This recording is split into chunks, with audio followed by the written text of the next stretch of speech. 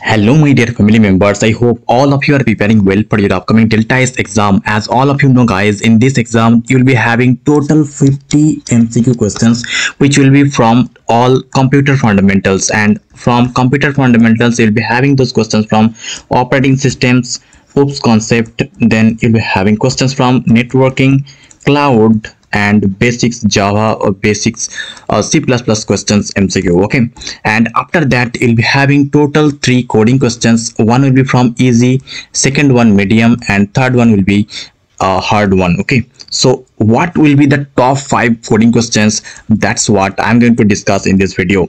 So if you are preparing for DeltaX on campus or off campus, then this video is going to be helpful for you only. Okay, so guys, let me show you that all questions, but before that, if you have not subscribed this channel, then please do subscribe this channel and watch the playlist regarding any component that you want, and please make sure that if you are liking these videos and sharing this content with your friend. Okay, so now let me share the question.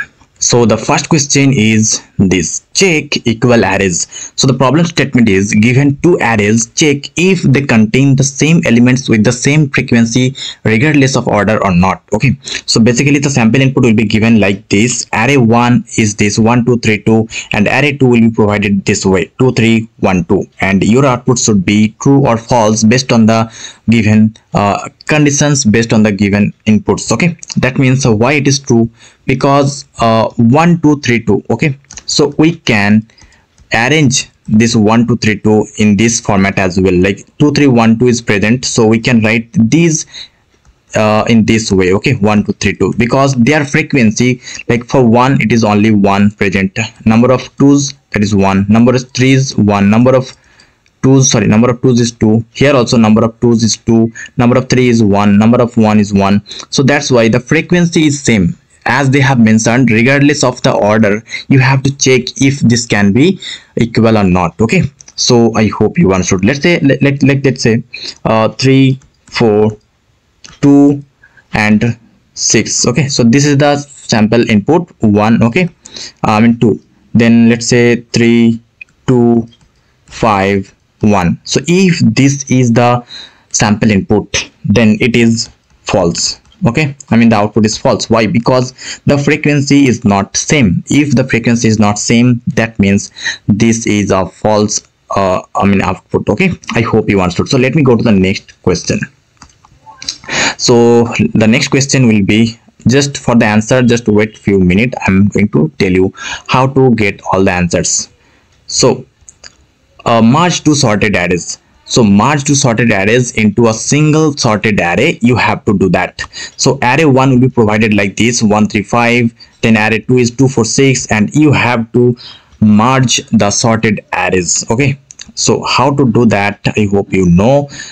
So 1 2 3 4 5 6 is the basically whole sorted arrays. So if you just add those array like 1 3 5, then 2 4 6, and then if you just sort this, then it can be like this. Okay, 1 2 3 4 5 6, but one thing very important, you cannot use the built-in function. You cannot use the built-in functions because they strictly forbid not to use the built-in functions. Okay, so try to implement the algorithms, try to implement the logic as much as you can. Okay, I hope you understood. So let me go to the next question. But before that guys, if you want all the top 10 coding questions with answers, all the technical questions, all the interview preparation materials and mock test, everything if you need, then please visit topmate.io/techno_web. There we are giving all the things you need to prepare. Okay, I have seen many YouTubers are giving materials only for interviews, and they are like taking from students 75 80 89 rupees, but we are giving all the things like from aptitude, technical coding, mock test, interview preparation, everything we are assisting as well. So if you are just paying 79 rupees, you are getting everything you need. Okay, I hope you will consider it, and it is nothing for you, I think. Okay, still if you have any problem, then let me know in the inbox in Instagram. Okay, so the third problem is triangle path sum. That is, given a triangle array, find the minimum path sum from top to bottom. So sample input is this: triangle is equal to 2 3 4 6 7 5 6 5 7 and 4 1 8 3. why the output is 11, let me just tell you. Okay, so here 2 3 6 4, if I just add this, then it becomes 5 6 11 plus 4, that is 15. And if I calculate this way, 2 3 6 1, so it becomes 9 to 12, so it becomes 12. But if I calculate this way, 2 3 5 1 2 3, that is 5 5 5 10 and 1 11, so this is 11. If I calculate this way, 2 4 5 1 2 4 5 1, this becomes more than 11. Okay, so basically the minimum sum possible is 11, so that's why output is 11 and the path is 2 3 5 1. I hope you understood, right? So guys, if you want answers, then please watch till the end and watch the playlist of DeltaX, because we are going to upload all the answers one by one. And if you want all the answers within very few minutes, then please visit topmint.is/technologywave and just grab the opportunity to have all the answers. Okay, then binary search. Okay, given a sorted array and a target value, return the index if the target is found. If not found, then return -1. Okay, so what's the sample input? That is array is equal to 1 3 5 7 9 11 and target is 7. So if this is found, then okay, but if it's not found, then you have to return -1. Okay, as 7 is present here at third index, so we have to return the index. Okay, I hope you understood. Let's say if you are searching for some values which is not present, then its output should be -1. I hope you know the algorithm or the syntax and the logic how to solve this.